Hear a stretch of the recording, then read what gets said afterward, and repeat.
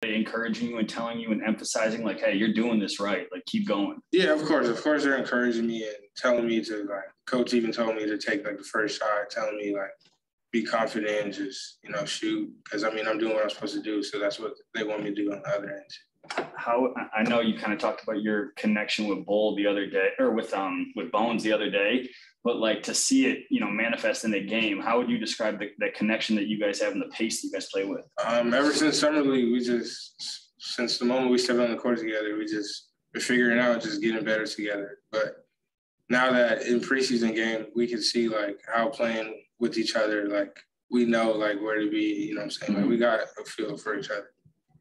Well, in terms of your play, what are you most proud of tonight?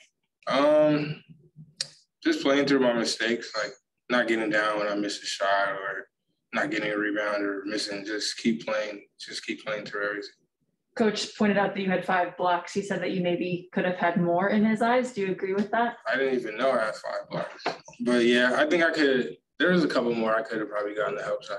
Did any of them stand out as your favorite in terms of defensive plays? Just the one that went really far off the backboard under the basket. And then Austin Rivers had a pass to you that you tried to one-hand throw down. What was going through your mind? Kind of walk me through. I was really, honestly, I should have just grabbed the ball, but I was trying to get it off the bounce and just dunk it. But I didn't see the defender coming behind. Well, you talked about this when we talked to you 2 days ago. You said you're having a lot of fun, and it's apparent, it's obvious. Like, can you describe kind of the joy that you seem to be having right now? It's just a lot of fun for me because, like, I'm seeing the progress and everything I've learned from the last 2 years, just watching and observing. And now that I'm finally, like, putting it all together and, like, and that's, like, just – I love basketball, so that's just very fun for me. And I'm being more positive and, like, trying to play through, like, everything and, like, even the downsides of everything and just trying to stay positive. On that note, how did tonight feel different for you? It felt different because, like,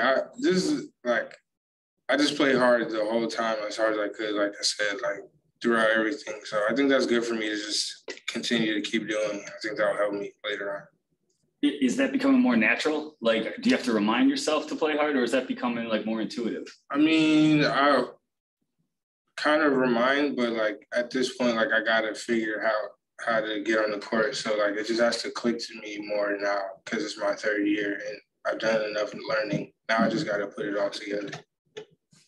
All right, go ahead, Derek. Joel Rush, 4.